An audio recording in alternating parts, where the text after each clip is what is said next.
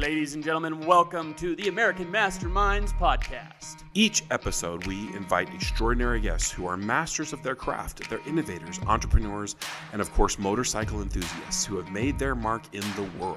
They share their stories, insights, and hard-earned wisdom, giving you a front row seat to the strategies and experiences that shape their successes. So sit back, grab a drink, and get ready for an exhilarating ride as we dive deep into the minds of these exceptional individuals. Along the way, we'll uncover powerful strategies, gain fresh perspectives, and explore the limitless possibilities of what it takes to be an American mastermind.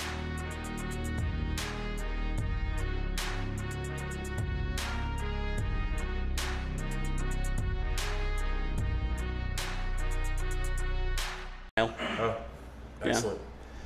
Well, there's some things I'd like to get off my chest then. Okay, let's get it going. What's the deal with? Oh, I got nothing. Really. Well, let's start with Justin. Justin, on camera now. Why don't you tell us about you, where you came from, what do you ride, what do you do? Let's see, I currently live in Draper right now. Lived in Colorado Heights most of my life, and all over the country living for various sales endeavors. But now I'm riding a Harley Road Glide special. It's black. Starting to get into taking it apart and doing things. Just did stage 2 on it. Nice. So it's a 114. It's dead sexy. Ooh. Yeah, it's a beaut. And try to get stage 3 by when winter's done this year. Nice. Leave it nice. there. Hell yeah. Right on. Yeah, it's been a good bike. Yeah. How long have you had it? 1 year. Oh, cool. 1 year. I've rode, dozen bikes before. Rode no baggers. This is the first bagger. Never going back. Yeah, that's a fact. Really? You're never going to go back? I don't think so. I mean, where am I going to put all my shit? Yeah. Yeah, that's true, right? It is I feel true. like once you have a bagger, like I have the street bob at my house, but like it's just like It's not very comfortable. if I go somewhere, I'm like I got shit. Yeah. Shit now. Yeah, you see, I brought in a 12-pack of Diet Coke I had in the back of there. You can't do that on your street bob. No. You cannot. I have a Softail Slim, and I took it out on yesterday. And I cried a little bit, but it's going bye-bye. Is it? Yeah. You've made up your mind? I've made up my mind. It's got to go. In exchange, what are you getting? I have that Indian Challenger out there. Okay. Yeah. I almost went Indian. The Chieftains are sick. Dude. They're sick bikes. These things are wild. The power, the handling, it's the handling that gets me. Really? It's like a sport bike. It's like a bagger sport bike. It's awesome. I follow a couple of dudes that race their baggers. Like they're like professional motocross guys, except for baggers. Yeah. And they throw those bikes around. It's unbelievable what they're doing with those giant machines. So I guess we're missing it this year, but next year we'll have the King of the Baggers will be here again. There's a race called the King of the Baggers? Yes. It's a whole event called the King of the Baggers. They do it out at the Speedway? I would assume so. Wow. I don't know where else they would do State it. Street. What does it entail? There's a race. And then they do all the other side competitions like the slowest and all that stuff. Yeah. The slowest is cool. That's the real riders right there. How slow can you go? Like that one guy from the Punishers. Yeah. Good grief. Yeah. West Jordan PD. He just That didn't even dude was move. nuts. Yeah. Parked that thing. Yeah, those cop riders, they got the little edge on that type of skill. Yeah, we have to ban him if we're going to do another competition. Yeah. It wasn't even close. Wasn't even close. He's just like, let's go. Yep. And it was a new bike. He wasn't even friends with it yet. He's like, I'm not that good on this Yeah. bike. I just barely got it, so I probably won't do that well. He could literally stop for like 5 seconds at a time, and then nudge forward a little bit, stop. And go. Yeah. It's amazing. It's crazy. What was weird to me is his body didn't move. Yeah, he stayed rigid, right? Yeah, but like everything he was doing, everybody else was trying to go back and forth and like go slow and speed up and go. He just didn't. He just sat still. Up a little bit. Yeah. Up a little bit further. I love watching those obstacle courses that they do where they have the timed obstacle course where they're going through the cones On a bagger. on a bagger with the loop-de-loops, and they're putting the bags almost on the ground on these turns, and they're doing the figure eights and stuff like that. Man, mad respect. You don't really get what that means. I've seen them do it before, but until you throw one around, you just don't even know what they're doing. No. Yeah, trying to maneuver that bagger around like that is not a... I would love to do it where you could go and rent them with the bars and everything on them, so you could just like... You can drop it. If like, yeah, that's what they're for. You can do that with a normal rental, too. No, you can't. Yeah. Can you, Scott? No, they'll come and get you. They've got a, the gentleman that rode with us, Dan, that rode with us a while back. We did Mirror Lake. He was on the was it a Ducati, like a big old, it was a big, like 1100, like the biggest. Oh, yeah. I don't think it was a Ducati, but something. Anyway, he used to teach that advanced riders Was he the one that was going around the corners and like all but laying it dropping sideways? his knee, yeah. And you see this guy, he's just a big butterball guy, just like the rest of us, but he was throwing that bike around and had his knee down and he was wearing all leathers. And I'm like, what the heck is going on? So I talked to him, and he used to train out at the Speedway. And I think we could get him to give us an afternoon, if I asked nicely, of like advanced. That would be awesome. Wouldn't that be cool? That would be so much fun. Would you be down to do something like that? Hell yeah. Yeah. And I've asked him. He's like, yeah, absolutely. Just tell me when. So he's all about it. Any excuse to be near motorcycles. Yeah.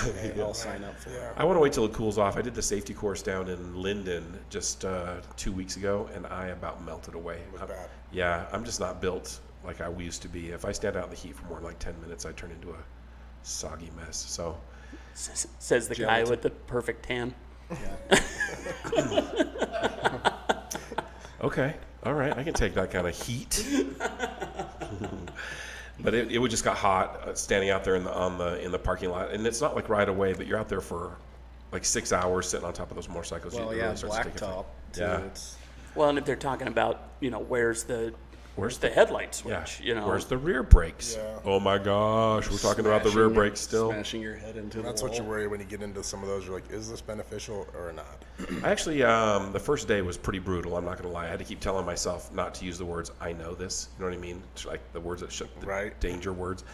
And I learned some stuff about my bike I didn't know. I was actually pretty surprised. I don't know if it was worth $300 in 3 days worth of that, but I'm a better rider because of it, I feel like. But I'm ready for that advanced course. I think when we got out there, they were riding 500s, the little Rebels, and I had to sit back up on the passenger seat because it was just like I was like Donkey Kong on that bike. It was so small. Yeah, Rebels are tiny bikes. Tiny, yeah. The foot pegs are like underneath you and kind of behind you a little bit, where I'm used to having them up in front of me, by a long ways on my Lazy Boy. So it was brutal. Yeah.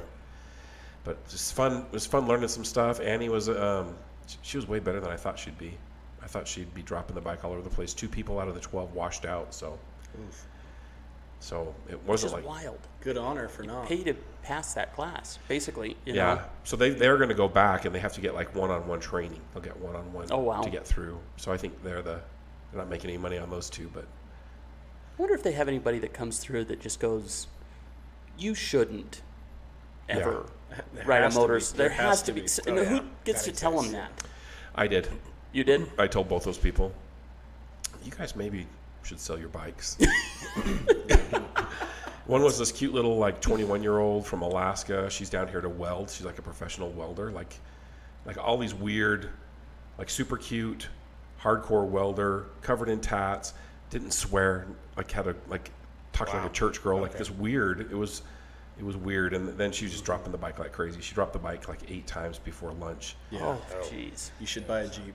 Yeah, or the 3-wheeled ones. You know what I mean? Those work too? Yeah. Yeah? That would be fine, but this wasn't going to work. And then there was a dude who was from Peru, and I didn't tell him, but I kept like talking to him, like, hey, when you're turning, keep your eye where you want to go, like watch on where you're going. But he just couldn't get the throttle to clutch ratio figured out. Like he kept on popping the clutch. Isn't it? But in Peru, isn't their main source of transportation bikes? Dude, that's all you saw. Right. Bikes, billions of them, like little motorcycles I'd never seen the brand of, and they're all 150s or smaller, and they're just tearing it up. There's no lights. There's no street Yeah, they're just stripes, nothing. It's mayhem. No white lines. If we did it here, we'd be dead. Yeah, zero of those. Yeah. Scott just went to England, and he was saying that take any one of our bikes, okay, doesn't any of them, and if you were to drop that in London, it would be like taking a Bugatti to like our outside here. Yeah. Just all those bikes are 150s, 250s, and the Harleys that are there. Well, you tell it. Well, okay, so while I'm out there, there's no such thing as a building that's less than 4 stories tall, and they're all brick. So the sounds that we have on these bikes out here, if you took it out there, it would shatter glass. What? So, and the stuff that I was seeing out there were 3 Harleys. An 883 might have been the biggest one, but it was an experience because our bikes out there would just dwarf anything that's close. I wonder how it would be like in Germany, because they've got those bullet bikes on the Autobahn that are doing. Yeah. I mean, they're cruising at 100, 150 miles an hour, just cruising. Crazy. Oh, yeah. It's fast, crazy fast, and I think I'd get my bike up to 20 maybe before I get nervous and sweaty. But I think I'd be poking along. But those bikes, they're only riding like 600s or little bullet bikes. Those bullet bikes are different, though. They are. I ride a Kawasaki ZX-10R as well. I have one of those. Oh, no as well. kidding. And it's not. If I have to make a choice, it's Harley. But once in a while, it's nice to go a little fast. I bet. once in a while, quick ride to the gym, quick ride to work, the office. You're Zip. you're Quick. there. You're there. But it's Keyword. It's a helmet and jacket. Like I don't get on it unless I have my helmet on. Like Right. I might ride my Harley to the supermarket in flip flops if I really have to. Yeah. But I wouldn't get on. DOT approved flip flops, boys and girls. Yes, Yeah, only DOT. be safety first. Only Safety DOT first. flip-flops. Oh man, there was a dude that rode his motorcycle into the Harley dealership when we were there for bike night, and he was wearing flip flops and shorts, and he got off, and there was like all of these like guys that have the all the gear all the time motto, you know what I mean? And they just were like quietly just all shaking their heads over there in the corner. It was just like Cone of shame was on his head in that moment. yeah, he pulled into the wrong place to be wearing flops and shorts. It was funny.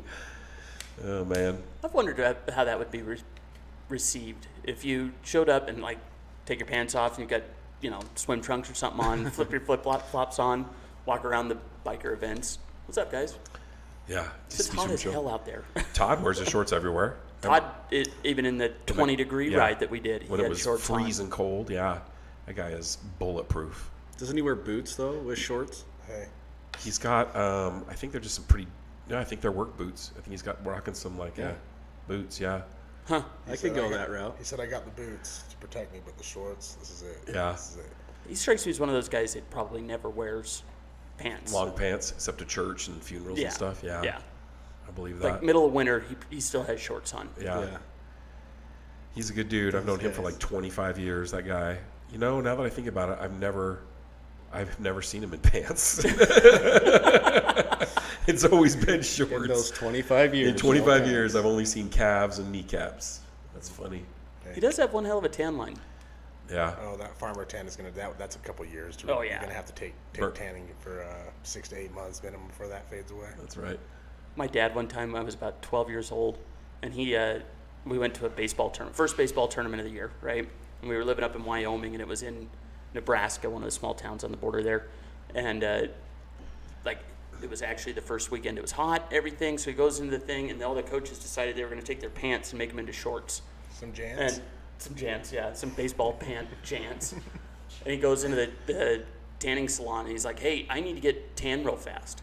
Real fast. Real That's how fast. it works. Spray tan. And Orange me up. And the girl was like, "No, I think you should probably. Have you ever been tanning before?"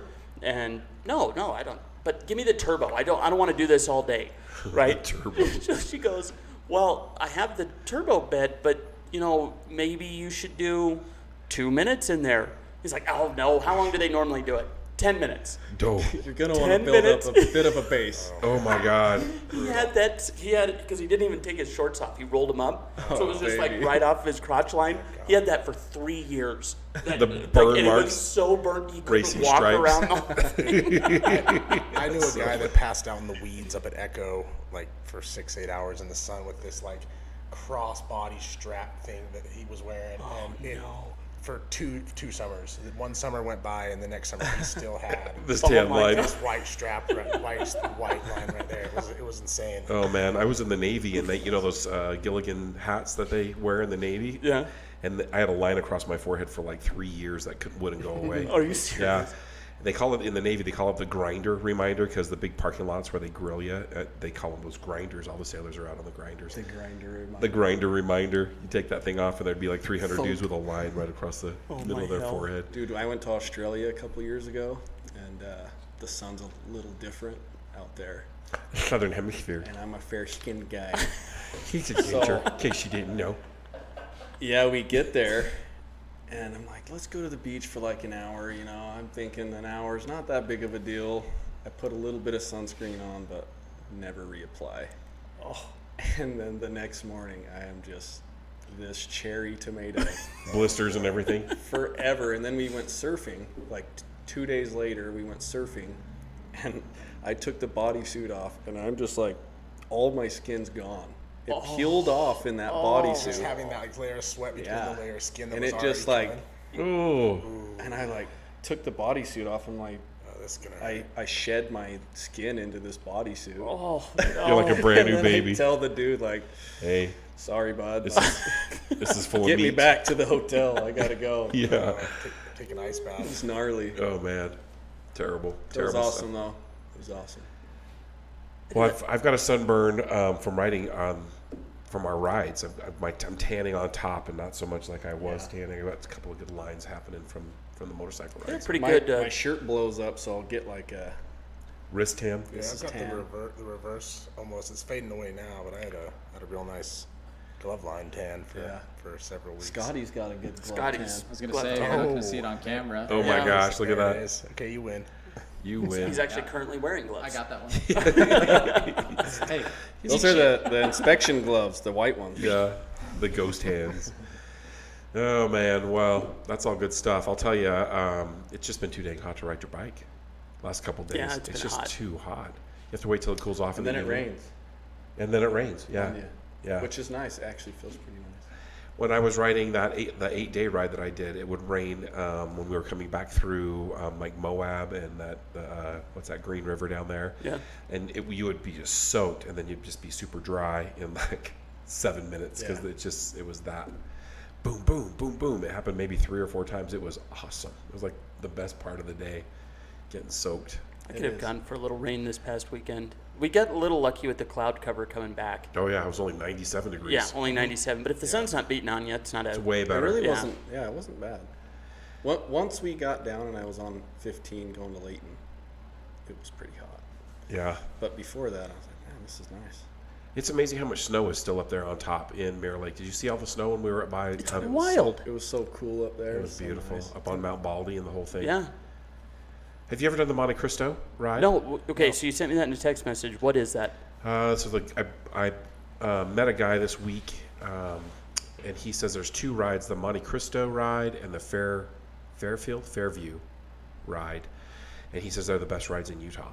And I said, the heck you say? And he told me a little bit about it. And he just said the roads are wide. It sounded like Cascade Springs. The roads are newer. They just paved them, and they're just wide, sweeping turns. And so I'd like to do a little research and try them out. He says they're not too long. They're shorter than Mirror Lake.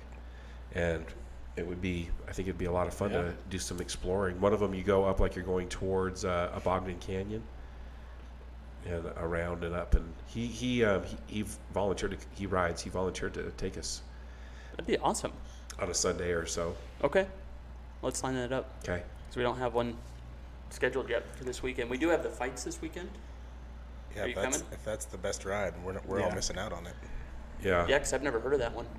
Well, yeah, and the thing is that's what I love about riding with new people all the time is because I discovered Provo Falls. Yeah, I've been they driving got- past Provo Falls for 20 years. Oh, you wouldn't even see it. You wouldn't even know that it's there, and it's just amazing. It's Yeah. a cool little spot, and so that's what I like about riding with new people because they're like, oh, haven't you heard about Provo Falls? Yep.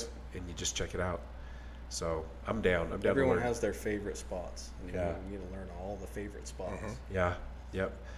So those are 2 I'd like to try on. His name's Mark Cooper. He rides a big old Harley something or other. It's a nice bike. I think it's a 2022. I think he feels conservative as a rider. I think he'd be fun to take with us, but I don't think he's much of he's not a Rob. That guy drives fast. That guy. That guy. Lead That guy fist. got us in trouble this kid past weekend. Yeah? You got in trouble? No, Teresa was saying her report she didn't like when it came back. Em talked to her for about 2 hours. Well, I would be more concerned about that back tire. Yeah, don't Yeah, worry to about be the honest. speed. You're riding on the belt. like of the- actual belt, like chunks of the tire are Really? gone. Yeah. Yeah. That's brave. On the back especially. Yeah. I mean, I guess back or front, it doesn't really matter. But In fairness, Trent, beautiful human, love him, want him to come more, but we did give him the nickname of Thanos, and I don't know. okay. Oh, that fits. Okay. And I don't know that he could get down far enough to look up underneath the bags and everything to see the tire. He's a giant. He is a giant.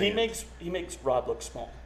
It's like the equivalent of me to Rob. That's Rob to Thanos. Trent. It is. Thanos, yeah. Like when I came in your backyard and you guys were in the pool, I was like, that guy is enormous. Yeah, he's a big dude.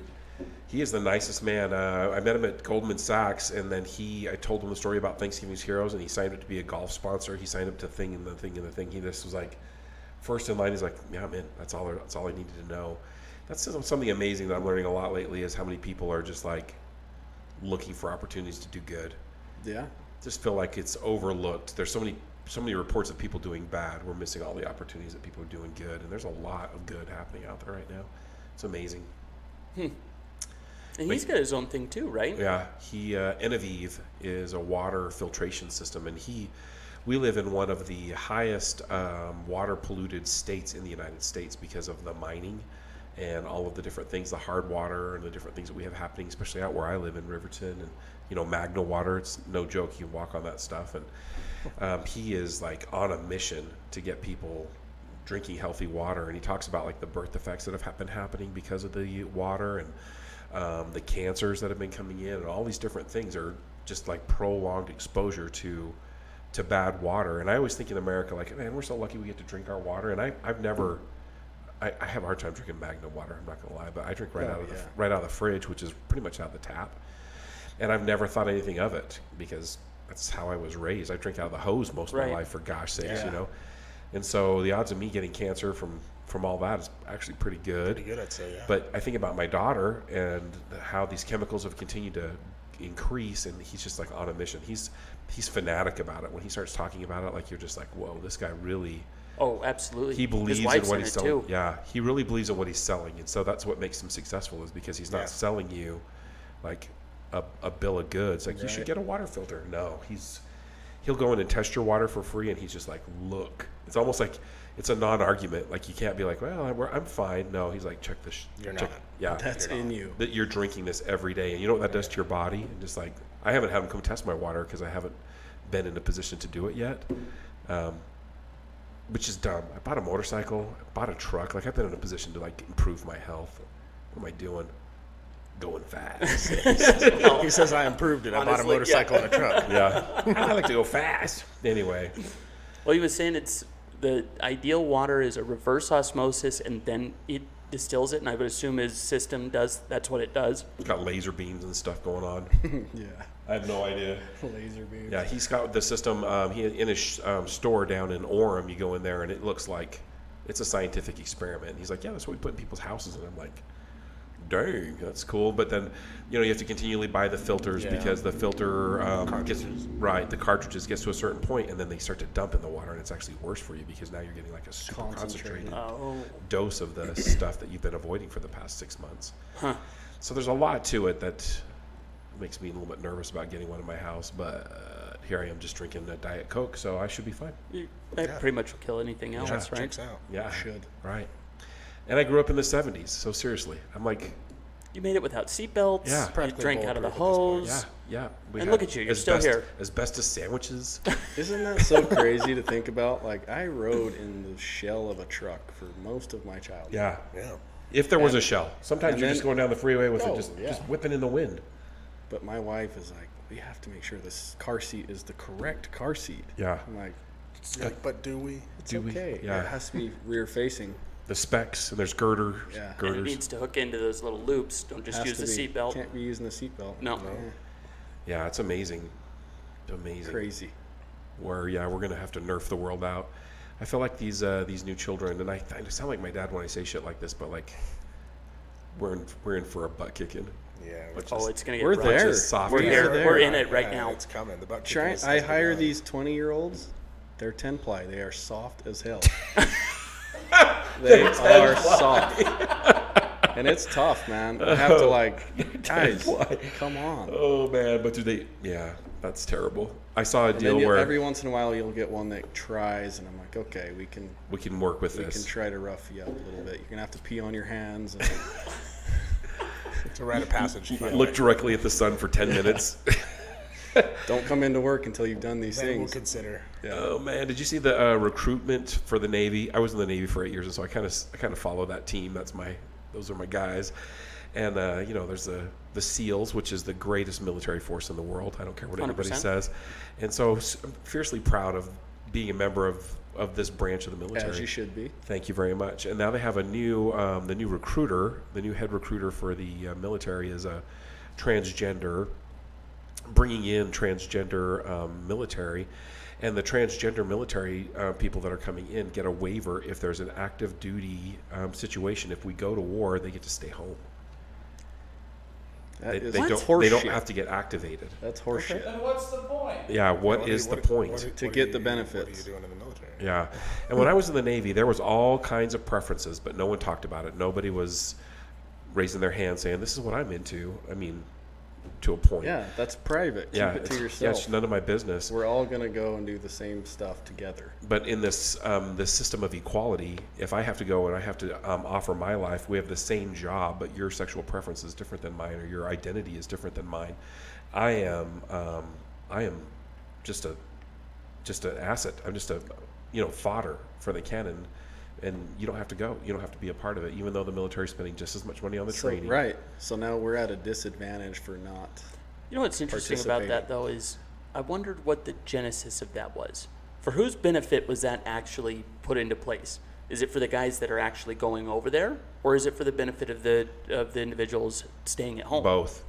You know what I'm saying? Both. If I'm in a situation, I don't want to be worried about your Yeah, you got to be your able to pronouns. That's what I'm saying. You have to Right. be able to trust your your brothers. My life is in your hands, and if you're thinking about your pronouns and different things, I just want to focus on my training. I want to be sure that I can come back alive. And not fucking die. Yeah, we're not trying to die out here. We just don't want to die. No.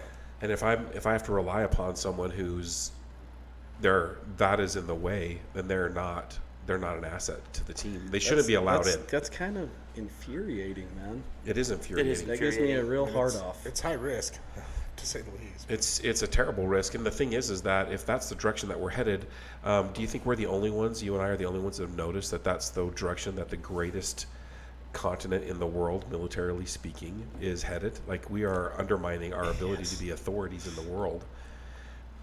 Yes and no. By the same token, we still have a lot of drones and a lot of bombs that, and But what they're saying is we don't need the people. They'd have to be noticing. Oh yeah, that's what I mean. Oh, yeah. Have you seen the videos of them trying to fly helicopters? Like Oh God, no, but I want to. You Google it or go on YouTube and type in Afghanistan helicopters, and like it's silver lining. terrible. It's terrible, but awesome. It's awesome. You see these helicopters like flying up, nice, going up, and then like nose diving into the ground. Like there's no recovery. There is a silver lining to this Like story. Then. what instructions did they read to think it was okay to Here's fly? the owner's manual. It's in English. Yeah. Good luck. Good luck. Okay, have it. Yeah, Jared, Have can you read? Have it. You good at reading? Here, give this a shot. See if You'll you be can- great. You'll be fine. Yeah, there's a ton awesome. of them, of helicopters and tanks and all kinds of equipment that shouldn't be operated by novices. Just get Oh yeah. ruined. But the SEALs don't have diversity hires, do they? They're still holding out. You have to pass everything and make it in one standard. Oh with yeah, the SEAL, yeah. right? You still have to do the whole thing. And Hell Week and going through that whole that's just the beginning part. Then there's Right. buds, and then on top of that, like it's you. If you are transgender and you make it through there, good on you. Yeah, you made it. Right. But there's no equal opportunity in the But I SEALs. don't even think they'll let girls try out, but they don't permit them in from any different rules, right? Like the SEALs are still 100% male. Well, I don't know if I they're don't think it's 100%. 100% male. I don't think they're 100. I don't know if they are, but I do know that they're 100% course. You have to succeed at the course. This is the guideline, the parameter. You have to beat this. Yeah. No, there's no argument. Whatever you No are, this exception. is our number. Yeah. If I met a female SEAL, Look out. seriously, that would be yeah. I just want someone to protect me. I'm not trying to say Look anything. it up. See if there is one. Yeah, Google it. Google it.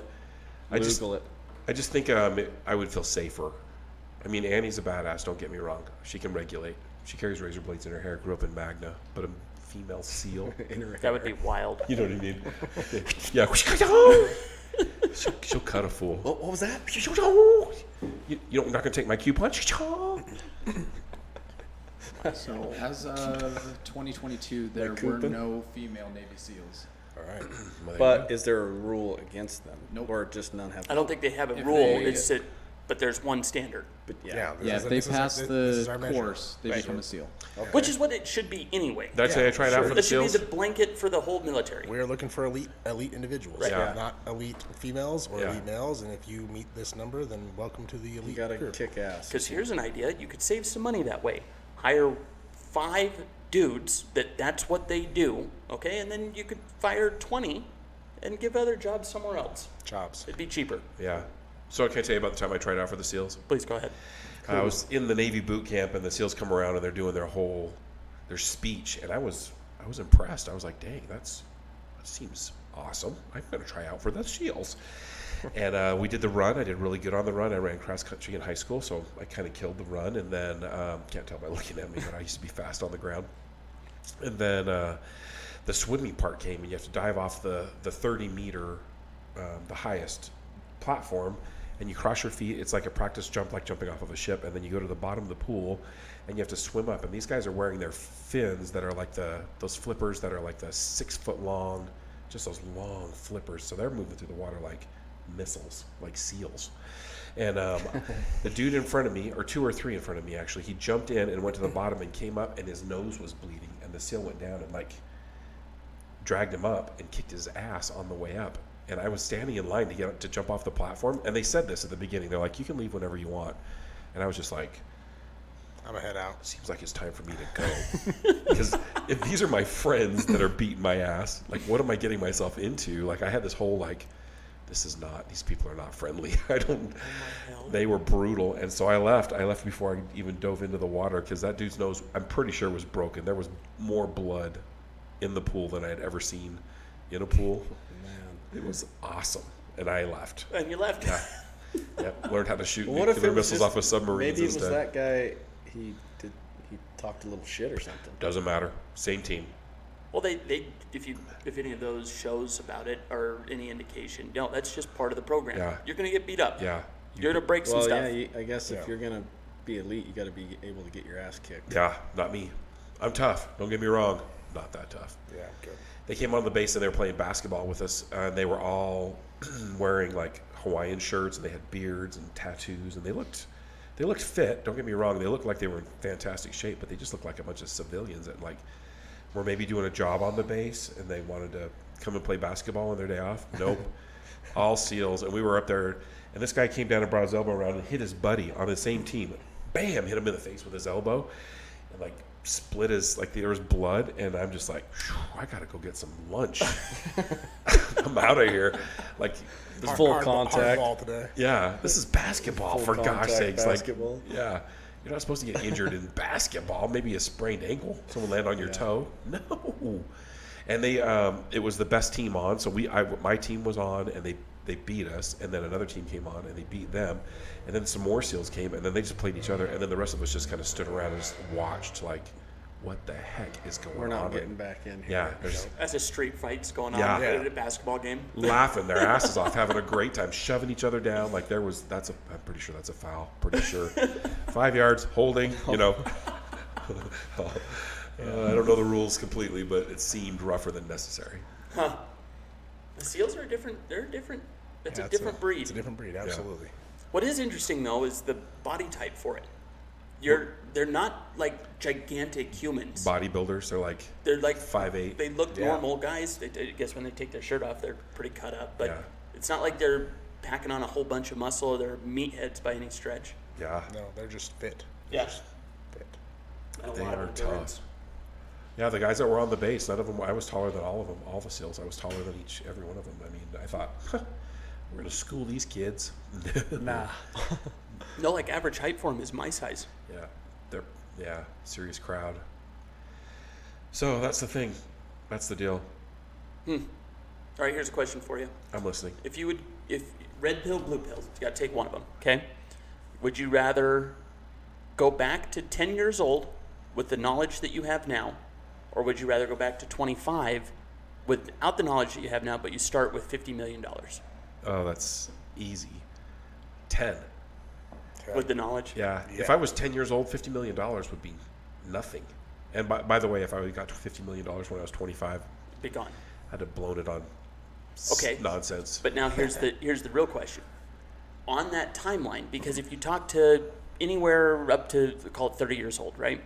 The 30-year-olds, they're going to take the 50 million because their knowledge base is not more valuable than the 50 million. Oh, they haven't realized. They haven't realized what it is. So, so at what age does your knowledge actually become more valuable than the 50 million that you would get at 25?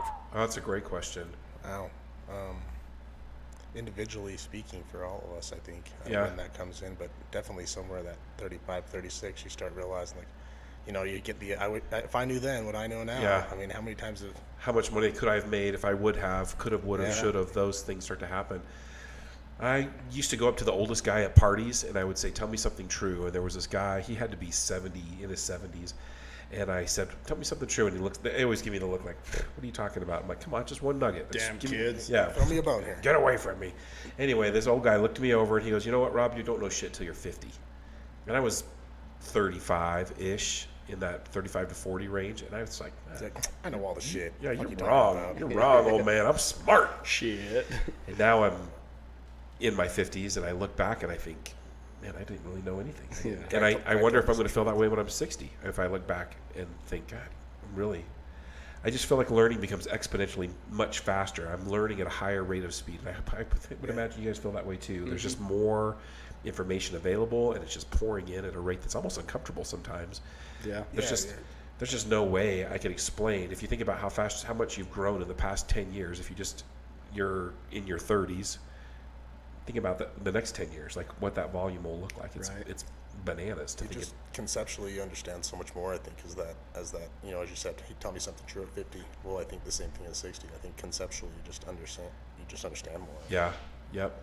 The thing is I'm kind of an ageist. I've always been an ageist. I've always thought, you know, when I was a boy and I'd look at my mentors who were in their 30s, I would just be like, damn, that guy's old. He's got kids and a job. And now, when I was in my 30s, I would look at the people when they were in their 50s, and I would just think, man, that guy's just not relevant anymore. Like, he just isn't keeping up, and his fitness and all the different things. And I don't feel that way about myself, but I've become more patient as an ageist as I've grown older, because I get it. It gets harder to be older, but I just feel like I've learned so much more. I think that my wisdom, you know, Socrates says wisdom is understanding that you know nothing. Yeah. And I feel that way a lot. And I know a lot. I know quite a bit. I'm well read. I read all the time. And the more I read, the more I learn, the less I know. And, you know, even I go to these different places and I learn about these different jobs, and there's just so many, like, deep diving into what you do, Topher. I have no idea, like, all of the things you have to know in order to be effective at the thing you do to make a living. Or you. And I know your business pretty well. I've owned a title company and I thought I had a handle on it. I have no idea everything that needs to happen in order to successfully run a title company. Right. And that, like, being well known in, like, your industry, you know, or something like that, it's like so much that goes into, like, you know, no one knows you outside of your industry, but in your industry some people know you because of what you bring to the table, like that. Yeah. It's really made me appreciate experts. Like, I used to not have any the people who don't appreciate experts they're not good at anything. So I have people that don't want to pay me my commission as a real estate agent, and I'm really good. I'm a good real estate agent. Yeah. And they don't want to pay me that. I have to believe that's because you don't know what it is to be really good at something. Exactly. And the better I've become at my art, selling real estate or the charity, the more I appreciate specialists. And if someone tells me that I can fix your bike because of the thing in the deal, you're my guy. I would rather you do it than anyone else. Yeah. You're worth your money. Yeah. Oh, yeah. Yeah. Yeah, experts. I like that. Yeah, I've really grown to appreciate experts a lot more. Where before I was kind of cheap, like I can do it. We live in the do-it-yourself state, and I think there's things I could still do, but I can't do it as well as Jared does. He's amazing at that. He does it all day. That's amazing. And so, I think that's a sign of a good leader and good wisdom, right? A good leader can identify what everybody is good at, and then trust them to do that. Yeah. You know? Yeah. There's a book called Rocket Fuel that goes into that in great detail. And it talks about really understanding your lane and then appreciating the other lanes. And it talks about the great partnerships, like the Jobs, you know, Steve Jobs and what's his knuckle, and all these different companies that really did well. There's two people that were kind of polar opposites. In fact, sometimes they hated one another. but they're doing really well because they stayed in their lane and they knew that boy over there, he's got it. He's got it. I don't have to worry about that. And so that's what the great companies have really kind of taken off because of that. So I try to think about that all the time. Like, what is it I don't want to take back? Is there somebody better at it than I am? It's weird. And then the maturity to say that person is better. Yeah. You know? Yeah, you have to really swallow your ego. When Andy first joined me in real estate, I had been in the business about 8 months, and I was losing papers from here to my car. Like, I was losing stuff, and I wasn't getting things initialed, and I terrible at sending things electronically for signatures, like just terrible at all of those things that really get you paid. That's where the rubber hits the road. Yeah. I can negotiate. I can read a contract. I am amazing. I'm a bulldog when it comes to negotiating, but I was just losing stuff. And so I wasn't getting paid on all my deals. There was I had 5 deals pending that had closed because I didn't get all the paperwork put together. Stupid. Yeah. And so I called her up and I'm like, hey, babe, she was the executive assistant for 3 salespeople at a large company called Zag here in Salt Lake. And I said, hey, you need to get your real estate license and come on over. And so that's really our superpower is like, I don't send a contract. I don't write the contract. I negotiate it and I call her up and she writes it beautifully. Yeah. She has the language. She understands exactly what needs to be said.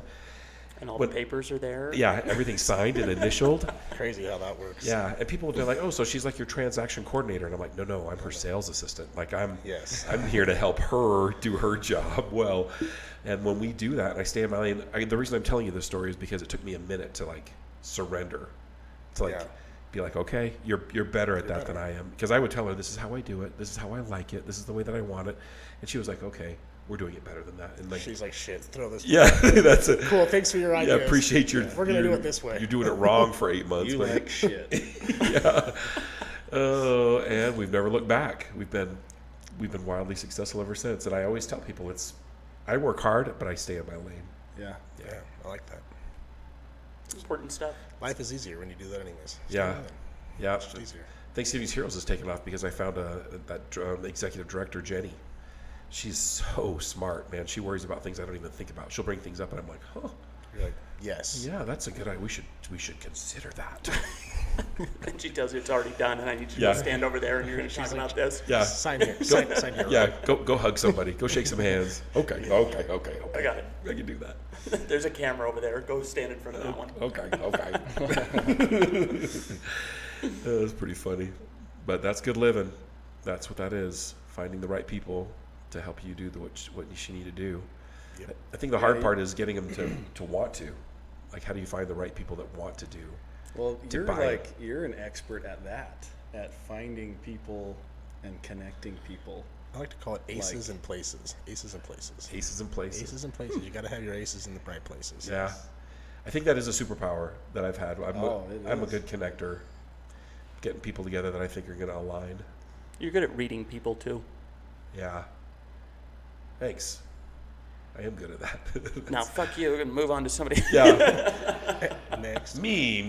Yeah. This is about and me. Enough about Rob. Yeah. Oh, which reminds me something about me. Oh, fantastic. Have you guys seen Oppenheimer yet? No. I want to. Did you? Can we do like a dude's night? Because Annie doesn't want to go. She wants to go see the Barbie movie. No thanks. No thanks. Hard pass. Yeah. I had my daughter tell me. I've heard some stuff about that movie, and I think it is a hard pass. Yeah. The Barbie? The Barbie movie. So let's do an Oppenheimer. It's a live action remake? one. No, it's live action. It's not a cartoon. It's like a real humans doing it. Huh. My daughter told me about it, and my 21-year-old, she went to see it. And she's like, good. The Barbie movie? No. So she says to me, Dad, whatever you do, don't go see the Barbie movie. And this is the daughter that's just like me. Done and done. Yeah, and I'm like, okay, fair enough. I won't even try it. Got it. So Oppenheimer, we got to figure out a time and make that happen. I would love to. Yeah, I would love to see that. Yeah. Looks good. Yeah. All right. I thought you were going to have more than that. I just feel like I'm carrying you fellas. Let's go. All right, here's a question for you. If you had $30,000 right now, and assuming didn't have to pay bills, nothing like that, strictly investment, what would you do and why? I'm very interested in this question. Oh, weird. Are you answering it? No, I want you to answer. No, it's a question for, both of you. 30,000 today. What am I investing it in? I have my answer. We're sitting in it. Okay. I like that. I don't know. I'm gonna throw it into a few cryptos that I'm Are you a crypto guy? a little bit. Okay, so here's my enough to make a translator little to this bit world. and lose a lot of it. What do you think's happening Crypto. right now? Think it's gonna actually take off, or I don't know.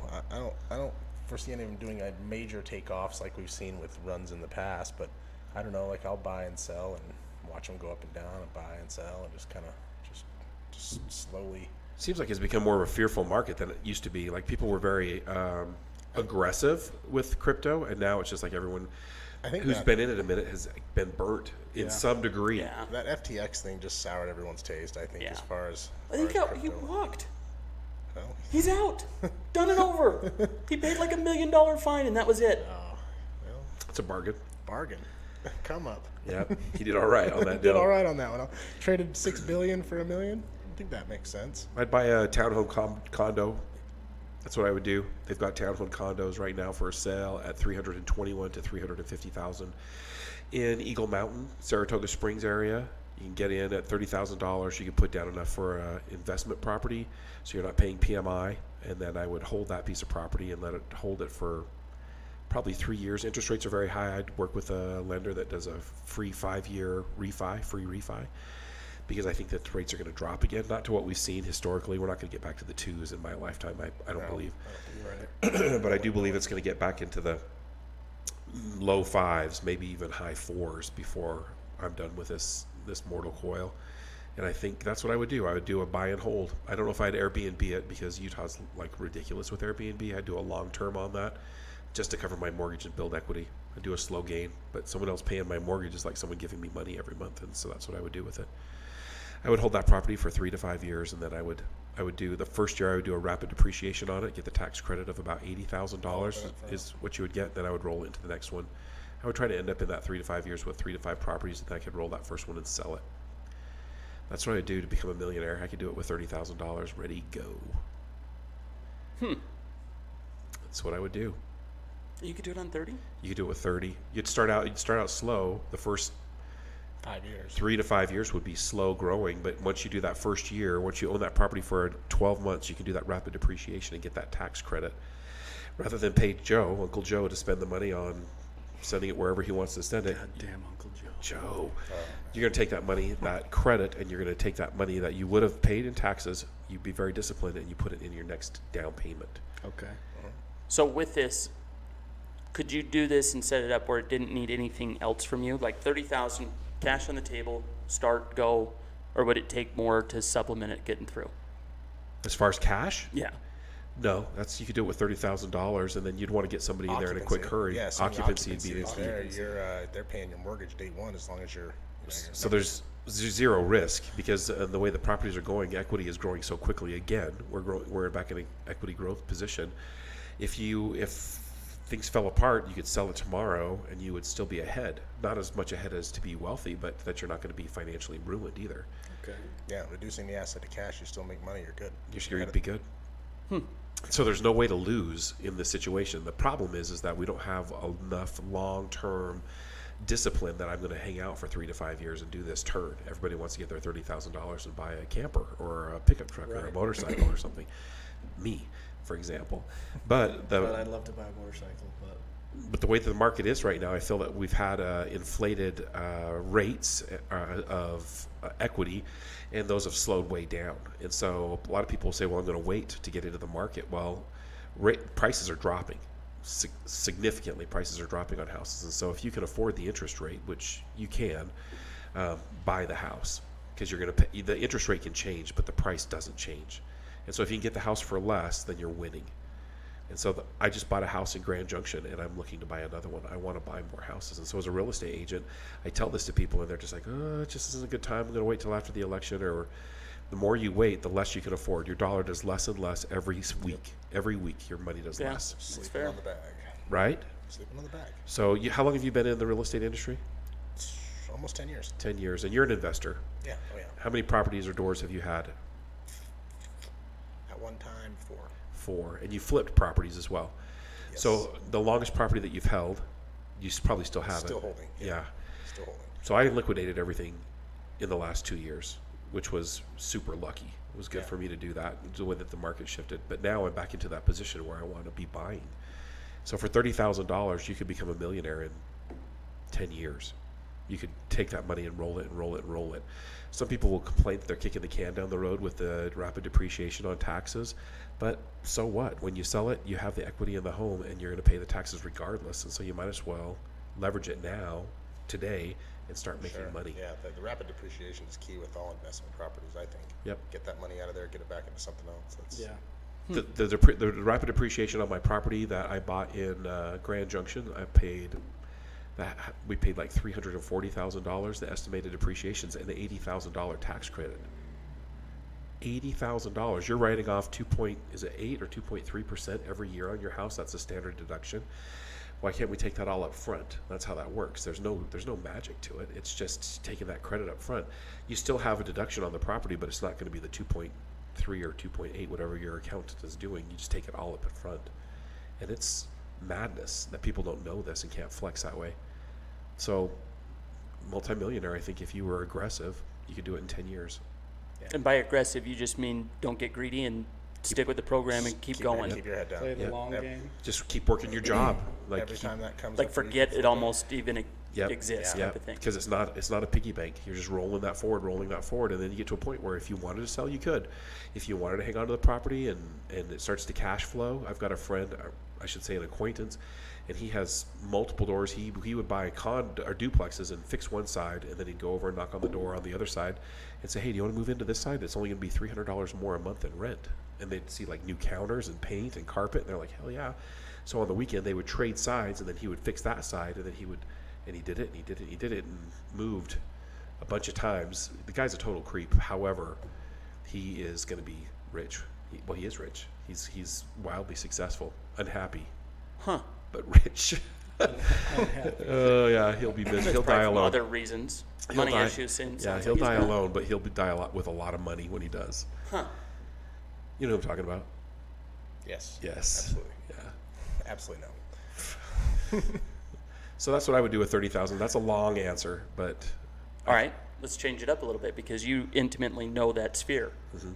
If you didn't do a real estate play, what would it be? I would get a full body tattoo and get into porn. Just there you go. Making it. Megalodons. That's it. Reverse OnlyFans, my other $1 million idea. Tony the Tattoo. You know what I mean? I'd change my name and have an alias. But Only Glands. Only Mans. I don't know what I would do. If I didn't have real estate, I don't know what I would do. Real estate's one of those things I look back upon and wish I would have got in when I was in my 20s and 30s. I wish I would have I said that 1,000 times. You could go back and tell your 10-year-old self. Oh yeah. Oh yeah. I mean, I would own a house like the minute I turned old enough to own a house, I'd be putting down a down payment on my first house if I could go back to my 10-year-old self. My mom tried to hand me the keys to the castle, start working with what she was doing when I was 17, 18 years old. And he's from a real estate dynasty, by the way. Oh, really? Yeah, second generation. I decided that wasn't for me. I wanted to go sell door to door. I wanted to go do this. Mom, you don't know anything. You don't know what you're talking about. That's not cool. As she's a first generation self-made millionaire, you don't know shit. I'm gonna go do this. Yeah. Turns out she knew what she was talking about. Yeah. 10 years earlier on this, and I don't know where I'd be, but it'd be a lot further down the road. Yeah. Well, I think about if I could go back when I was 10 and I knew that the 80s were coming and there was going to be the great, the recession that was coming, and I could load into that and just like sit patiently by. Then when all the market crashes, I'm like, I'll buy that house and that house and that house and that house and load up and then build it again. And then when the crash happened again, do it again. And there's been 3 opportunities to become a multi-bagazillionaire if you would have known. People that got on that bandwagon and those windows of opportunity are killing it. Yeah. Killed it. It's done. They've already done it. They killed it. But you still have to have the money to start. That's the hard part. The thing is that the houses were... back then, Yeah, I mean, I would have been starting out with a $56,000 mansion. Woo! You know what I mean? Like, that's doable. The rates were like 17%, but... Yeah, bargain. So what? Bargain. So what? Yeah. Yeah, it wouldn't matter. Just have to hold on for... Yep. I was in Vegas. I was growing up. That's where I grew up when I was that age. If I could have been in Vegas, I'd have bought that place out. Think about it. Could you imagine? Oh, it's insane. Yeah. That 2 or 3 stock plays. Yeah. Right. Yeah, have a nice Betting on a couple Super Bowls, I'd be Yeah. set, bro. Set. Just done. Yeah, let's go. Instead, I'm over here trying to sell pictures of my feet. Yeah. Yeah. Yeah. Getting a full body tattoo Paint for your toes what? nice and It's just pretty. not working. It's not paying off. Oh man.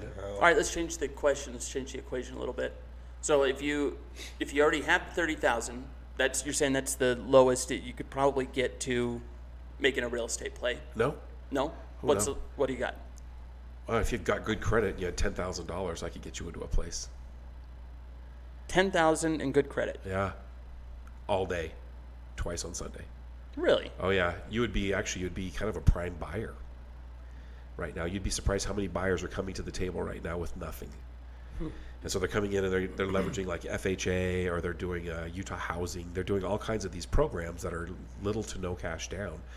$10,000 puts you in a position where you can outbid or outbargain on any purchase nearly, not always, but in the price range that you're hunting, in that, let's say 350 to 550, you're king of the hill. 550 might be a little bit pushing it, but that 350 to 450, yeah, you would be rocking it. I could get you in there and I could win against anybody. So $10,000, you could crush it. And I'm pretty sure if I'd have been focused when I was 10, I could have had $10,000 by the time I was 18. And imagine if you Utah housed at 18 years old, working at wherever you started working. Right. Utah housing one, day one. Yeah. 18-year-old in one day. Yeah. $56,000 home, that'd have been paid off and totally cash flowing at a $350,000 or $500,000 range. Amazing. There's just no other opportunity, in my opinion, in the world to become wealthy like real estate in Utah. Maybe. Once you know the ins and outs. Yeah, once you understand the rules, once you understand how it works, that's why you want to work with an expert. You want to work with All somebody. right, hold on, because now I'm interested. Because my understanding was to bypass PMI and the first-time home buyer and all that stuff. Who cares? You're not going to bypass any of it, but your profit margin down the road are going Well, in my head, I need like 60. No. No, we 10 is a new number to me, and We've now written you've checks perked my back to ears people. up. Yeah. I've written checks back to people for buying homes. Yeah. If you're coming in with $10,000, you could put in, let's say, your earnest money when you buy a house at $350,000. You have a $3,500 escrow. Oftentimes, title's right giving them back that check. Yeah, we're writing a check. I've said this times. We're paying you to buy a house today. Yeah. Essentially, we're giving you back whatever portion of your loan that you didn't use towards your. How fast could you do this? Bro. This is what How I do. far away from my Well, office would I have to go? Well, the thing is like in my investment, you call it your risk. Like, what's my level of risk? I like to buy new because I'm not handy. I don't like to fix disposals. I'm not good at sheetrock and painting. It's the lowest thing that I want to do. I want to get paid to talk. I don't want to ever have to pick up a hammer to work on a property of mine. So I want to buy new because I know at least for 3 to 5 years I have nothing that I need to fix. The first year's covered in a warranty, then I'm going to buy a home warranty for it. I'm going to take care of it. I buy condos because I don't want to fix the yard. I don't have to worry about sprinklers. I don't have to mow. Yeah, condos are great. It's a great way to go. Great way to go. So they're all over the place. There's my favorite builder. There's a builder out there. I'll say it, Edge Homes. I really love Edge Homes, even though they've got kind of a reputation for what happened at the point of the mountain. But you walk into those condos, and what you see is what you get. There's no like, this is the house, but the counter's extra, and those cabinets are extra, and the windows doesn't come with windows. I do agree. Edge Homes is one of the few people where this is what we're building, and this is what you get, and nothing. There's costs extra no smoke and mirrors because on those guys. Every other sales presentation or model I've ever been to, Yep. You walk in and it's beautiful, and that's not anywhere close to what their sign says you can get in here at. Right. So So let's say example they're offering base price of $100,000 for easy math. When you walk in, you're not looking at the $100,000 model. You're looking at the $200,000 model because everything is upgraded. The sinks, the countertops, the appliances, the flooring. There's nothing that's not upgraded. Less paint. It's all. They can update the electrical, the switches, the plugs. Everything's upgraded. 3-tone. Yeah. And so the thing is what you see is what you get with them. If you walk in and they say that it's $100,000, you're paying $100,000. I really like that about a builder, just because I'm 100% transparent as a real estate agent. I really like to know what I'm getting into. That transparency goes a long way. There's a couple of home builders that way too. I really appreciate, but as far as these condos go, they're tough to beat. And where are they? They've got a couple of different areas that they're working in. Are they in phase 2 or 3 out there past Redemption? Yep. Redemption's at its phase 2 now, phase 2 or 3. Yep. They're in out there, and that's. I think those are still even viable. I know they're not as viable as getting in on phase 1 was, but Yeah. But phase 2 and 3, I think, is still. Yep. So I like to buy in phase 1. Phase 1, they are kind of got the prices low because they're they're trying to attract in people, and then they get people in there, and then it's easy to build 2 and 3 in the different phases. Phase 1 is where the bargains are. So phase 1 right now, the one that I know of, there's one in Farmington and there's one in Saratoga Springs. Pretty awesome. But there's other builders out there too that are amazing. Fieldstone Homes is amazing. Mylar Homes, there's a bunch of them out there. There's a few that are terrible, and I'm not going to say their names. They're terrible. Run away. But more often than not, there's a lot of good builders happening out there. Interesting. Yeah. Now my wheels are turning. Hamlet's a good one. Can you get a garage? Oh yeah. Most of the condos that I've been doing are at least 2 cars. 2-car standard, I think. Yeah. Yeah, you get 2. That's my baseline requirement. Yeah. Yeah, that's a minimum requirement. I gotta have 2-car garage. Yeah. And even that's not anywhere near what. If I could get that and just like a slice of grass, I don't even need much, just as big as this table. A lot of the ones that I'm helping people get into right now are right across from the clubhouse, and so you kind of have your own swimming pool and your own gym right there across the way. You know what I mean? Like, there's some really sweet opportunities right now to get into these townhome condos that are it's ridiculous. I would drive the extra little bit for 2 or 3 years and then take that and get my do my rapid depreciation and buy that next house and rent that one out and kind of continue to upgrade. Are you going to suffer a little bit? Everything good in life is about a little bit of suffering. I mean, welcome to mortality. It's kind of how it goes. No pain, no gain. That's right, baby. What are you looking at a mortgage payment a month? It depends on what you're coming in with. If you can do that $10,000 down, you're probably around. It depends on your credit. There's a lot of variables, but let's just say $2,300 a month. You think 23? 23 to 27 is the range for about 10 down on one of those. The last 2 that I've got in, that's what they've done. And then both of them came in. They were like, oh, we're going to put down 30,000 or 40,000 or big money. And they ended up going like as lean as possible. They didn't put anything in, just their kind of closing costs. And they're still under 3,000. Interesting. So if you have a little bit of money, that helps out quite a bit. Keep that payment low. Interesting. And how much are they going for? It depends on which one you get. They've got like the first floor, second floor, third floor. Everyone's different. So I'm always a big fan of the first floor. So about, let's say, 340-ish. Anywhere from 330 to 340, depending on which one you get. Very curious. Yeah. I was curious. Yeah. It's a lot. It's a lot of things to think about. I do love real estate because it's meaningful. If you sell a house, or you live in a house, I should say, if you live in that house, even 10 years after you've sold the house, as you drive down the street, you're going to look down that street and see who's playing in your yard. Always. Yeah, That's your house. It's like a family member. You can't quit it. And so I've sold technology. I've sold transportation. I've sold many things. And this is the only thing that's like long-term meaningful in people's lives. The reason I like doing it is because I feel like there's a lot of divine intervention. A big decision like this isn't something that just is going to go unnoticed by God or the universe, whatever you want to insert in that language. There's a lot of intervention that happens. And so I spend my time sitting back kind of looking for the miracles in the deals. I'm doing a deal and it just looks like it's going to fall apart, and it does fall apart. Well, I honestly believe that they weren't supposed to be there. And that there's another house in Bountiful that they were supposed to move into, so that little Johnny can meet the best friend that he's going to have for the rest of his life, do you know what I mean? Whatever that is, I don't know what it is. I don't have any idea, but it just happens. So it's just not random. It's the only thing I've ever done. That's just it's divine For sure. Yeah, that's cool. Yeah, I really dig that part of my job. Purpose. Yeah, That is cool. I love it Interesting. I like it a lot. a lot. Oh man. If my dad were here, he would answer this question by saying, you'd have to go find something similar to houses, I guess, but you'd have to go find something, source it. This is what Aaron does, right? Yeah. You go and find something, source something out, and then sell it. So the biggest one that we went through when I was growing up is we discovered, now this was kind of before the internet really ruined this, But we were going to Colorado, and Colorado was having a really bad depression in Salt Lake, so it wasn't. And we would go over there and we'd find these 70s 450 Mercedes 450 SLs.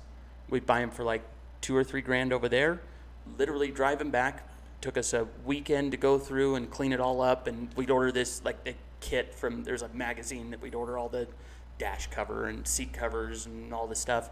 We'd go through, we'd put everything in there, and we'd turn around and sell them for 12 to 15,000 here. What? Yeah. The hustle. That is sweet. Yeah, that's a turn. I don't know if he'd get mad at me telling this, but I'm relatively certain that when we first moved here, that's how my family survived for about 2 years. Buying and selling. Buying and selling cars. We'd go to Colorado, pick them up, bring them back. How would you get to Colorado? Would you like just take the train? Like, We would take it just depend. I flew out one time with my brother and picked one up. yeah. That's where I discovered that vapor locking was a real thing. Undo the gas cap. That stranded us at a very sketchy gas station. But yeah, no, we would just go over. We were going over 2-3 times every other month, once a month, Right. to go pick them up Oh yeah. and bring them back. What my ex-in-laws, they go to the trade show in Vegas and they buy like fidget spinners, just like these stupid ass toys that just take over the place. You remember Yeah. Cabbage Patch Kids? Like there's all these. They always Trolls dolls. Trolls dolls. Yeah. Holy cow! Or those cards, those little like anyway, the where they had the pogs and the stuff like that. Geez, yeah. They just would go down there and they would see like a trend and they would What's happening. what was happening, and then they bring it back here and they go to the trade shows and just clean up. That's their business. And It's they, interesting that niche markets that like you that. brought up Aaron, because I've asked him this question. I think you'd have to dig And hard. he didn't give me that answer. The sourcing stuff. What was his answer? He said, you should take a little bit of it and day trade it, He is a big believer in that. and then you should buy real estate. he said that. Yeah. Oh man, I'm wearing him down. The thing that's interesting about Aaron is like he's the see a problem, fill a problem guy. Like he's always going around looking about like, I could do that better. We could make that more efficient. Or that's just how his brain The way works. his brain works It's is so remarkable, interesting. yeah. He's going to be on Thursday. He's Oh, is he? Yeah. a wild And guy. Landon and him, and I was planning on you if you want to. Oh yeah, I'll be back. Okay. Oh yeah, the way his brain works, like he'll tell me stuff where I'm just like, how in the world did you come up with that? And he's like, Yeah. well, I just did some research. Well, how much research? I was on the computer for like 48 hours. Just like he just digs deep. He just does goes dig deep. And then he's an Pretty expert awesome. in whatever he decides he's going to do. For example, The next time you see him, yeah, like we'll talk about something, and then the next time I see him, he's an expert. he's an expert. Yeah. And he's not afraid to take a risk. Like when COVID happened, he had a couple of tents for the fireworks. He's one of the largest tent rental places in the Western United States. And somebody came to him and says, hey, can you get tents for our mobile testing units? And he's like, sure. And so he gets a couple, and then he gets a call from like Missouri. Yeah. And they're like, hey, we need 300 of those. Can you get them? He's like, oh, yeah, I got them.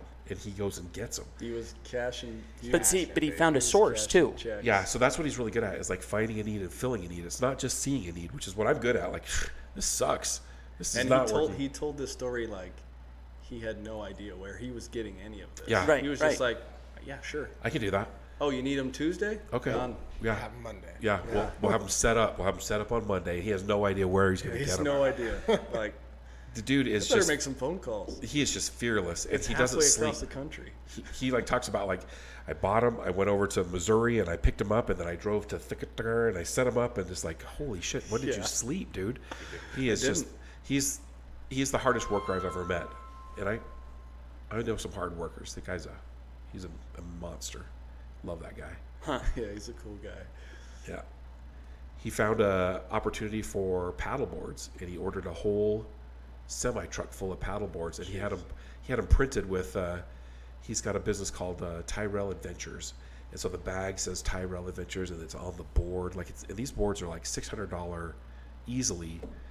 These paddle boards are they're amazing. nice. They're way nice with a pump and the backpack and everything that you need.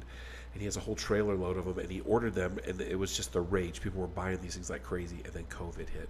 And so now he has a trailer clear full of paddle boards because the market's been saturated. Well, that's one of the problems. But if you put a good marketing team together, Oh yeah, get rid of them. He could totally do it. The thing is that he's got his fingers in so many pies that he just it's just not a priority for him. And they're out in his trailer that's parked out in the thing. It's like it's not cost him anything. Yeah, he made that. He already made that. Yeah. So he's one of those people that's good to know because I've called him up before and been like, "Hey, I need a 8-foot tall piñata and a bubble machine." And he's like, "Okay." Yeah, let me drive down to my warehouse. And what did we have at Annie's birthday party? An 8-foot tall piñata and a bubble machine. Not just any bubble machine. Like a turbo bubble machine. That was, like filling my whole yard full of like a foam party bubble machine. No, like just like these. All but. Yeah. It was. There's just bubbles everywhere in my yard, and I live on half an acre. That's a fair volume of bubbles. Yeah. And this thing was just cranking. He's like pouring the bottles in as fast as they would. Feeding gallon jugs into this hog. Yeah. That's the other thing about Aaron. He doesn't just show up with the device. He also shows up with 45 gallons of bubbles to go. Yeah, you know. Yeah. He's a. And just to put a little cherry on top, I have 100 boxes of fireworks too. We're gonna bring. Just because. I like this guy. But I think I like this guy. I almost got kicked off of my street. I almost got kicked out of the He ward because of the fireworks show that we did in the cul-de-sac of fire. Cul-de-sac. There isn't more a They true. nearly revolted. We had some help. I had some help at my house this year. This guy that sold all the land where we built our houses.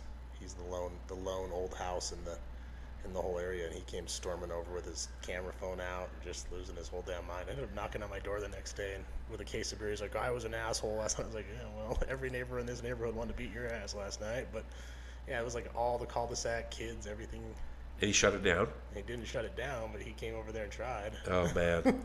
If there was ever a fireworks show for a neighbor to actually get mad at, It was that. it was that. Our show? In fairness. Yeah. In fairness. It was an hour and 20 minutes of like commercial grade fireworks. Enormous And- aerial. No- weren't even doing no that. breaks. We were just shooting off, some nice mortars. Yeah. 6-inch mortars, but just blowing them up, 2, 3 at a time. And We had enough was of the nuts. boxes I did of wish him happy 4th of July. fireworks that were this big, and we were lighting them off 2 at a time 2 at a time for an hour. for an hour straight. Let's go. And then there was 80, finale. There was 80 of them wired together to these digital controllers that were remotely operated for the finale. 80. Who the hell? Let's go. Dude. It was There was a point wild. during the finale where I'm like, I'm going to jail tonight. Yeah. I- Like, there's this no is way. it. Riverton PD's on their way. They are Yes. on their way. This is nuts. People came to the party, came to the cul-de-sac of fire, and they found it because they saw the fireworks. They just drove to the fireworks. They didn't even put it in It their went on for GPS. that long. My kids, said we my see kids were like, "We've never seen fireworks like that before." You may never Yeah, we're again. gonna see it again. Me neither. True. Me neither. Oh man, some of those mortars that were going off were like shaking my fillings out, just like a boom right there. We were way too awesome. close. Oh, absolutely. Absolutely. We were also trying to light them off as fast as we could because the garage is full. Yeah, we had a line of people. You had a lighter, Eric, he had a lighter. We all had lighters, and we Real were like dangerous. just. 4 guys with lighters out there. There was- That's how- there was that's how 10. you There do was it. 10 of us. Hell yeah. Just a line of people And there going was as fast. plenty for everybody to Yeah. do. And there wasn't like, oh no, wait, no. It was just like, yeah, go, get it. Yeah. One of the fireworks, one of the boxes ran for 3 minutes, like just one mortar Going, box. going. Yeah, it's still going. You remember me yelling that? yeah. It's still going. Crazy. Oh yeah, my God. Yeah, because he does firework tents. He gets has paid in ends. kind sometimes with fireworks. I would like to know, like, just for fun, what his cost on what he brought versus what it retailed for. Because I'm saying there was at least retail $10,000. $15,000 Oh, easy. it's easy to blow. You can blow Easy. a couple grand up Yeah. in fire. I mean, if you go to one of those stands, you can spend a couple grand Easy. fast. Quick. Fast. Yeah. Yeah, and these were like the boxes that were like a $60 box, like the big. Oh yeah, this isn't Just low one, jack. Yeah, one firework. I think he told me these are like $80 a piece. I'm sure. But what's the actual cost on it? Because I know the markup on fireworks is like Bananas. I have no idea. ridiculous. You know it's insane. I don't know what it was, but I bet we had at least $10,000 Yeah. retail. Oh, at least. Oh, yeah. At least. Oh yeah. $10,000 in retail fireworks. I think would probably scare us how much that isn't. Yeah. Yeah, How many you're probably fireworks right on that. isn't. Right. Yeah. It was bananas. That's awesome. I talked to someone this morning. I was picking plums off of their tree. You know me, the nightscaper. I just had my bag, Rob's like over load there with plums, his- he's not and they're stealing like, anything but "Are you plums." Rob Adams?" And I'm all, No. "Well, maybe. And they're like, we really enjoyed your fireworks. And it was like way over on the other side of the neighborhood. They're trickling around the neighborhood now. The Wattses in the ward. They're like, you're Rob Adams. You had the fireworks show, huh? Yeah. Maybe. The fireworks. Why you're asking? Who's asking? Can I have some more plums? Yeah. Then You're welcome. Yes. Speaking of plums, I can feel those fireworks down in my plums. Oh my gosh. Who invited this kid from Stockton talking about his plums? That's awesome. It was a cool show, though. Probably never do that again. Till next year. Yeah. I was sweeping. I was out sweeping. There was my neighbors came out. We all worked for about 4 hours. Oh my God, the paper mess is insane. It's crazy. Just what? It took us a solid hour and a half just to get To move the boxes. out of the road. It was a lot of fireworks. It's a lot. Yes. I don't know that there's a private show that would No. compare to that, Yeah. Yeah, that was. at least in sheer volume. I could not believe it. There was a couple cul-de-sacs out towards me where you could tell the whole cul-de-sac threw down. pitched in. 5 or 6, 7 houses threw down $400 or $500 a piece, and They were rocking. yeah, that one around the corner from just a little west of mine, that right as you pull in, on the Oh, right, yeah. right there, they were going. That's they were cool. They were going in. I'm saying did he bring him on a trailer, or was it multiple truck trips? 2 vans. 2 vans. 2 vans and a truck. 2 vans full of fireworks. Yeah. Clear Let's full. go. Yeah. And a truck. He kept coming. He's like, I just got a little bit more. I'll be over. And I'm like, my garage is full. Like, I can't park my car in the garage. I'll be right back. And then I spent the whole day beforehand, the 3rd of July, cutting the tops off of all of the boxes so that there wouldn't be as much of a paper mess. Like I took off all of the over the shell. over the shells. Okay, I uncovered that it, and I makes got sense. all the fuses out ready to rock. Like there was no waiting. Like it was straight boom, boom, boom. An hour and a half. An hour and a half. These fired off. 2 at a time. Yeah. Nice. That's awesome. So Saturday we lit the fireworks. You saw my neighbor run out and get mad. Did I tell you that what I did the next night? So the 24th. The neighbor that was next to me, they also were mad at me, but they had all their kids out in the driveway, and so I took over just those the Roman candles.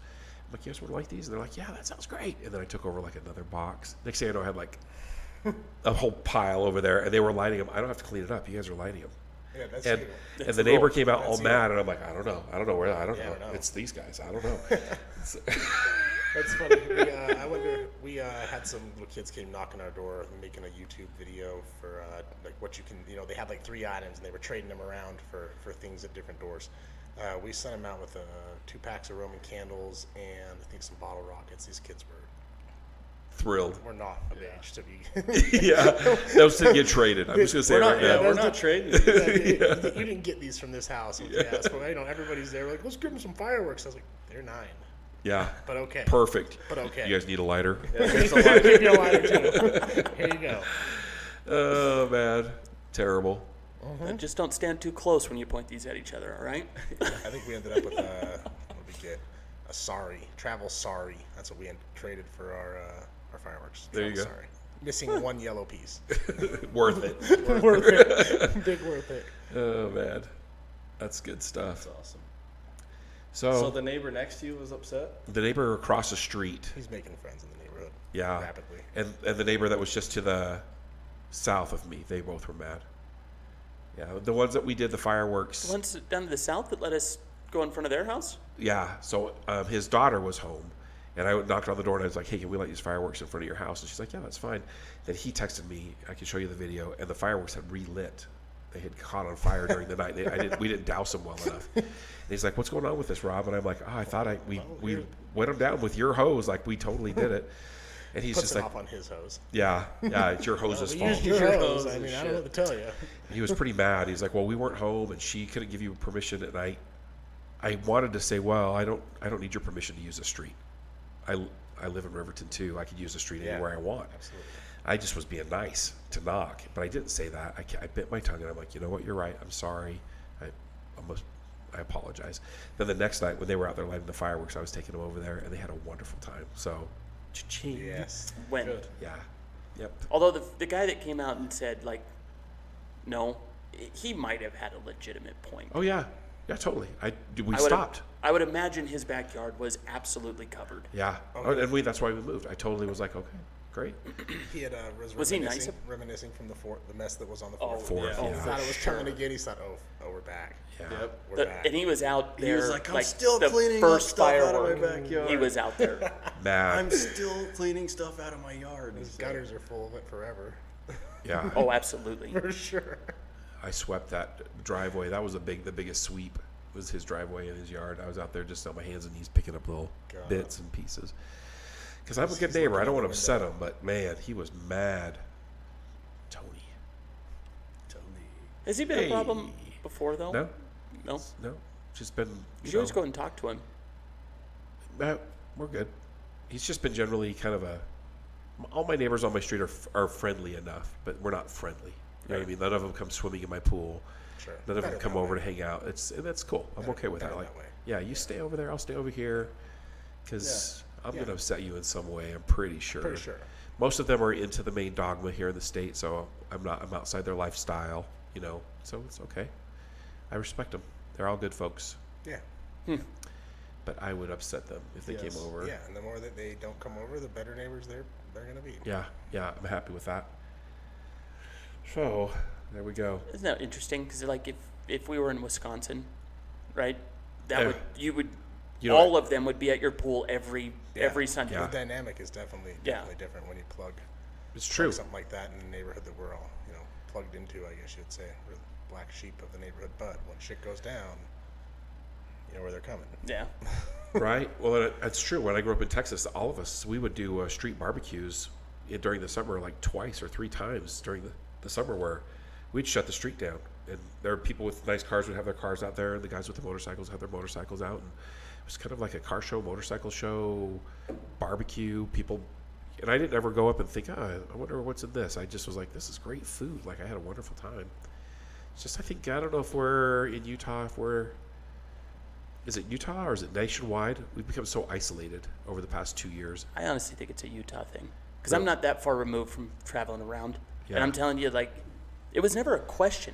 And same thing in Texas, but it was never a question. It was, whose house are we all going to? Yeah. And what are we doing wasn't this weekend? Right. It wasn't there wasn't invites or you're invited or something like that. It had nothing to do with it. It was, whose house are we all going to this weekend? Yeah. You know, when I was back in Ohio for the Thanksgiving Heroes golf tournament, it was a lot that. There's just a lot of everybody coming over, and I was just like, who are these people? Oh, that's Barbara and John. They live down the street around the corner. And they're there. That's it. That's how they know them. There's no other extra. Yeah. We don't go to church with them. None of that. It was just, And they know each one of their neighbors. Because I don't know of anybody here that knows or is friends with their neighbors. Yeah. I know all my neighbors, but I'm not friends with them. I'm Yeah. friendly. Friendly. Yeah. Definitely. Yeah. That's interesting. Wonder why this most charitable state is that way. I don't know. I'm friends with some of my neighbors. Yeah, you are. Alec. Alec. That's a good guy to have as a friend. Yeah. My one neighbor, they can never hate me. So my house had finished building. They had just finished building theirs, dug their pool house was in. They're on vacation. And I'm kind of like smelling smoke. I'm like, it's 2 o'clock in the afternoon. Who's having a fire in this neighborhood? Well, let's start to see their little pool house start to make some clouds of smoke. So I jump their fence, run over there.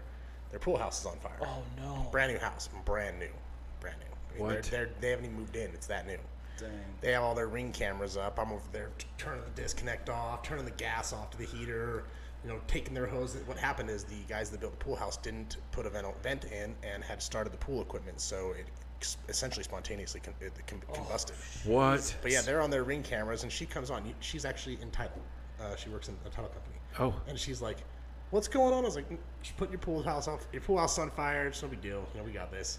So fire department shows up and do whatever they do, and they have been great neighbors to me. They have been good neighbors. Fire way to start that off. They have been great neighbors. Oh man. They should be. Putting Yeah. their house up. Save their house. That's Yeah, awesome. I have a neighbor that has park lighting in his backyard, and he gets out there around 10 o'clock, turns on the lights. These park lights, huge. Sweet. And he gets on his riding mower. He started about 10. He's out there mowing. Till midnight. Is it a heat thing? It's a heat thing for him. Definitely. But I have been tempted to get my pellet gun. He said, "I'm gonna just give him one. Put him down. Just one. No, just one. Just a stinger, Just one. on the neck. Yeah. Would that make me a bad person when I go to hell? I think you ran BB over gun, a, yes. Airsoft gun, no. You're fine. A paintball gun. Yeah, It's got like a paintball big gun, you're green fine. paint. One paintball, just one. That's all it would take. Just a shot across the bow. Yeah. Think about those paintballs. You can see them coming. Like, was that a bee? Like, it's slow enough. Like, you would know which direction it came Yeah. from. Oh yeah, you can see where that came from. That's terrible. That we're even considering. He's called the police on us a couple times, so Turnabout's fair play. I feel pretty good about it. Feel Yeah. pretty good about that. Yeah. If you're the cop calling a neighborhood on dumb stuff, like just shoot me a text. Like, you know what I mean? Don't call. You're gonna call the cops. you should throw one of them wasp nests you told us about. There you over go. the fence. Oh yeah. Pin on that bad boy. Oh man, that would ruin them. Yeah. That would ruin them. I had the police called on me in my neighborhood because my neighborhood is it's probably about 20 years old, I'd say. So all the trees that they put in, all the flowering pears and the stuff that was part of the build are now big enough that they're encroaching upon the sidewalk. And I walk about 3 miles every day with my dogs. Every morning I walk with my dogs. Winter, summer, doesn't matter. I'll walk them in the rain. They need it. And so I was getting really bugged by all the branches being on the sidewalk. And so I started taking my shears and I would go and I would trim the trees just as I was walking past. I'd just grab a little piece and, you know, just kind of clearing my tunnel the way that it went. And I named myself, I had a superhero name called the Nightscaper. It's like a landscaper, but After 6 months of Rob t-shirts walking made, by. yeah. The nightscape. The Nightscaper. And so eventually the police get called, of course. Someone got me on their camera and they knock on the door and they're like, Mr. Adams, have you been trimming your neighbor's trees? You're like, absolutely. Yeah, yes. I just said yes, like quick, yes, I have.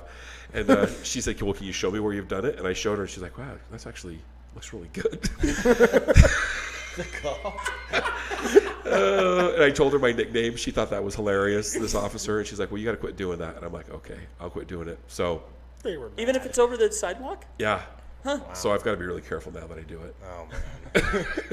I only do it on have to trash wear day. Here's what I've a learned. hood. On trash day, I'll trim it and I'll throw it in their garbage. I think what was making them mad is that I was trimming it and just leaving it on the sidewalk. Well, I mean, they weren't trimming it. It should have been like a light bulb going on. Like if I see one of my neighbors like leaving Trimming my my- shrub trimming out there, that's It's a sign that you... that's a sign that I need to get my ass out there and trim my Yeah. trees. Right. Thank you. But no, They didn't take it that they way. didn't Call appreciate... the police. Yeah. They said nope. Riverton City came out and visited with me, but it was awesome. I thought I was getting called for like getting in my hot tub naked or something like The that. old nightscaper is on it. Yeah. Which is also his nickname in the hot tub. The Nightscaper. That's his poor name. Yeah. That's it. Fully tatted. Watch for me. But yeah. And so one of the neighbors actually came and they trimmed my trees. And my trees don't need trimming. I just want you to know. They said bet. Yeah. And so I think they came down. I think he was just doing some revenge scaping. Revenge scaping. Now we're moving. Now the term is evolving. Yeah. Yeah. So he trimmed my trees and left the branches on the ground. I know who it was. And I want to go to church just one time and just be like, I know who you are. I saw you out there. You trim the trees. Yeah. I know who did it. Should. Yeah. Life in suburbia, baby. It's an adventure. Never a dull moment. Yeah. You could just walk in and put a pair of clippers on his lap. Yeah. Some shears. Walk away. These are for you. If you're going to do it right. Yeah. Also, the roses need tending. Hurry Yeah. up. Yeah. Yeah. Do the roses next. Can I get you in the backyard? We got big projects. Man. Good times in suburbia. Yeah, I've never had that issue out there. In Stockton. Out there in the God's country. They don't have sidewalks out there yet, do No they? sidewalks. Yeah. There you go. Did I you would- turn off the paved road to get to your house? No. No. No? It's Okay. all concrete. I just wanted to gauge Black how top. far out you actually were. No, we're good. He's got a great spot. Like there's deer and the antelope and bears. If you take it down with your bare hands, you can take it home. Yeah. Well, it's just in my yard. It's mine. Yeah. Is that an actual rule? You don't Can need do a that? you don't need a license if you can get it in your own yard. You just have to use a rimfire rifle. Can't be a center fire. What does that mean? What's rimfire? 22? 22 rimfire. Yeah. Or a shotgun with buckshot. Or a compound bow? Or a bow. Yeah. Yeah. It doesn't count unless you take it down with your hands and a knife, though. Yeah, that's true. Now see that you episode can of spear it. They do bed like right off my deck, so if I like Just turn jump. my spotlights on, I can see them down there. You could jump on them. Just jump But it's a over, pretty just- far drop. But Momentum. You should That's try. going to help you, you know. You can bring the people's You can do elbow it. down. Boom. Boom. One and done. Yeah. It's one and done. Yeah. Just saying. Great ideas. Put a salt lick down there. We have dinner. I don't know if I want to eat those. No? No, Actually, antelope is not all that they're not great. antelope. There's deer. Oh, I don't have antelope. Muleys. We have some elk though in the end of the neighborhood. Oh, those can get Those eaten. would be cool. I've never had Those- one of those in my yard. I do dig elk. They make the best chili. oh yeah. They're Elk. Like ground elk. Yeah, So good. Elk is delightful. Yep. we do have. I caught a rattlesnake in my yard. Did you cook that up? We can't talk about it. Oh, The first rule about rattlesnakes in Stockton is we don't talk about It's illegal rattlesnakes. to kill rattlesnakes. Is that seriously? right? Is it? Oh, that's a dumb law. Wow. That's on site for me. Yeah. That's a law that's not getting. Self-defense. I'm not gonna hunt it by any stretch, Yeah, it was but in if my it's yard where my kids play. yeah, that's going Their down. head's coming off. I had Yeah. done some karate Yeah, on so- it. Yeah, I'm a that's yellow belt immediately. for That's gosh sakes. that's a roundmouth shovel to the head real quick. Yeah. Yeah. Which was the name of my first band in high school. Roundmouth shovel to the head. It was a ska band. Not true. I used to listen to your mixtape. Yeah, yeah, that's right. Mama Don't Love Me Anymore. That was my best album.